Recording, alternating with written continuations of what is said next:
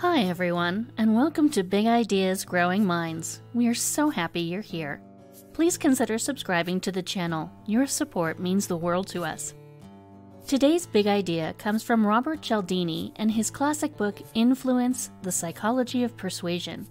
In the book, he enlightens the psychology behind making people say yes and how to apply these principles ethically in business and everyday situations.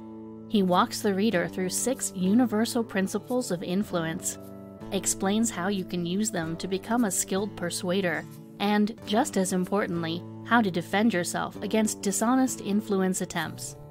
Number 1. Reciprocation, the internal pull to repay what another person has provided us.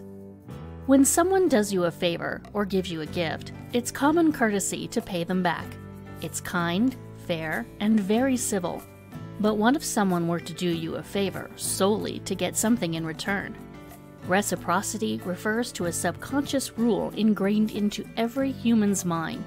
The rule simply states that if someone does something benevolent to or for us, we are obligated to do something in return. You can defend yourself from tactics of reciprocity by being vigilant and seeing favors and gifts for what they really are. If they're innocent offerings, feel free to happily accept, but as soon as you detect a sales trick, remind yourself that you have free will and are not obligated to pay anything back. Number 2. Commitment and consistency. Making a choice or taking a stand and subsequently working hard to behave consistently in order to justify the decision. Why is commitment valued so highly? There are 2 main reasons. First, commitment breeds consistency, which is highly desirable and seen as a sign of integrity, honesty, and intellect. Second, and more personally, committing simply makes life easier. Commitment and consistency are both great ways to save time and brain power. But what if you were tricked into a small decision that made you commit to a larger decision later on? Compliance professionals use this all the time. Some nonprofits gather petition signatures simply because the act of signing is a commitment, and those who sign will probably be more inclined to support their cause if subsequently asked. The best defense is making sure not to be too rigid. As soon as you realize that your consistency is leading you into a choice you don't want to make, ignore the impulse that says you have to stick rigidly to the plan. Number 3. Social proof. Looking to people that are similar to us to provide correct actions.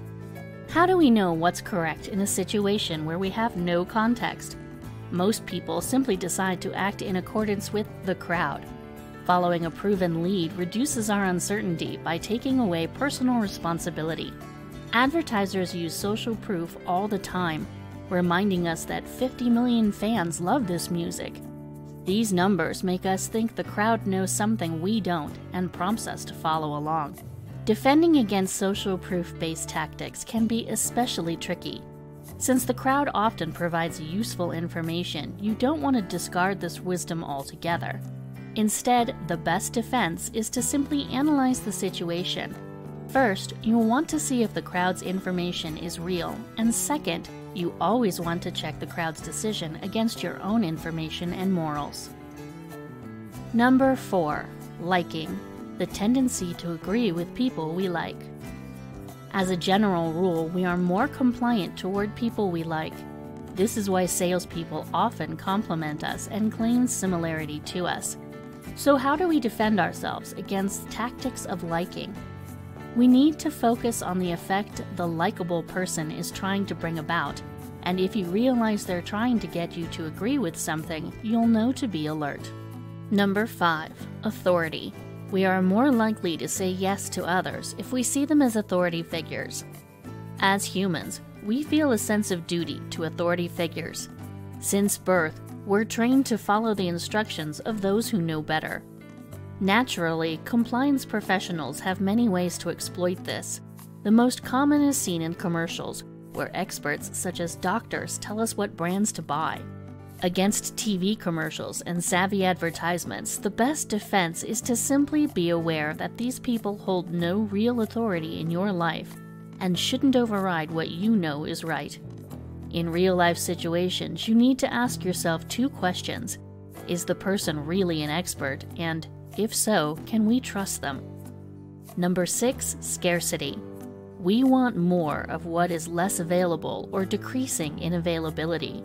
Have you ever wondered why collectors seem to love flawed items so much?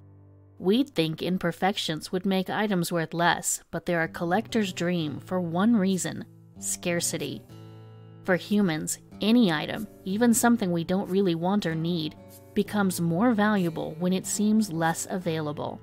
As with other weapons of influence, scarcity-based tactics prey on a specific mental shortcut: the idea that the harder something is to get, the better it must be. The best defense is to train yourself to notice if there's a sneaky tactic at work whenever you feel excited about a limited time scale or limited release product. And with that, we conclude this video on Influence by Robert Cialdini. We hope you enjoyed the video. If you did, please remember to give it a like. Take care and see you soon.